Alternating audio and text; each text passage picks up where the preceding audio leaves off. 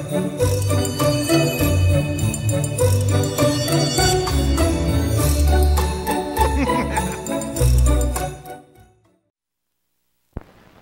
the world of the modern housewife, baking is much less a chore than it used to be.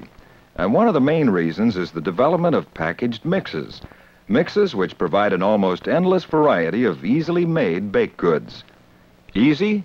Well, yes, for the housewife. But let's look at this cake. Behind it is a complex story of research, manufacturing know-how, and formulating skill.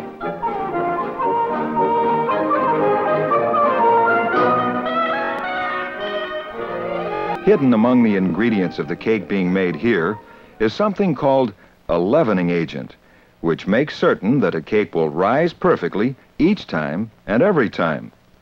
The behind-the-scenes story of how the leavening agent works in this cake is a story of chemistry. Chemistry which has been put to use to make life more convenient for the housewife. This housewife, for instance.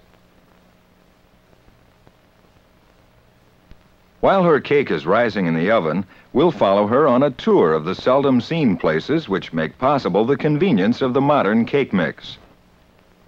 Our story begins in the laboratory, that mysterious world of test tubes, Bunsen burners, and other assorted gadgetry. It is the work here which has developed specialized leavening agents and is continually improving these products. The basic chemical reaction involved is the combination of an acid and a base to produce bubbles. These bubbles puff up the cake and make it rise. By chemically altering the leavening agent, the dough can be made to rise slowly or quickly, or only when heat is added.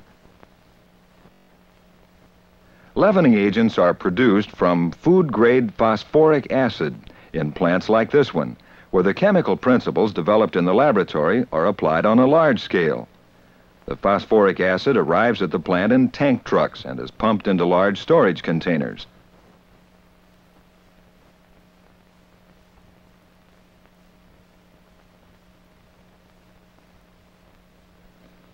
Then, a process of drying, mixing, and blending takes place.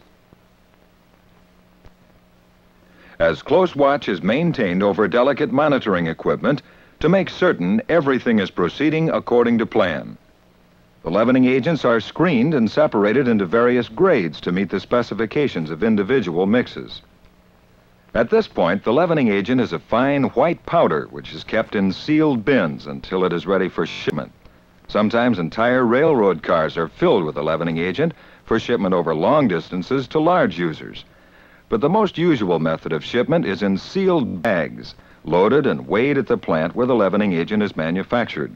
These bags are loaded trucks for shipment to mills, where they arrive at a formulating plant where the actual cake mix will be made and packaged. In this room, the leavening agent is combined with better-known ingredients, flour, eggs, milk, flavorings, and so on. Each ingredient is carefully weighed. Here, the separate parts are tumbled to assure proper blending. As the flour is conveyed through gleaming pipes and complex machinery, the ingredients are sifted, and mixed again. It takes care and skill for a cake mix to be properly formulated, and the ingredients travel through many processes before they reach the area where the mix is packaged in bags for commercial bakers or boxes for the home kitchen.